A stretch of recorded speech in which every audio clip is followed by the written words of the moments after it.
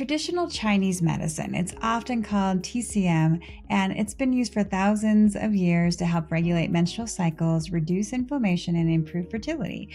And this holistic approach often includes methods like acupuncture, herbal medicine, dietary changes, qigong exercises, which can be soft movement, or breathing meditation exercises.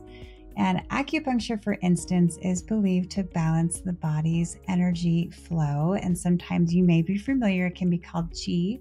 And this helps reduce pain and inflammation associated with endometriosis.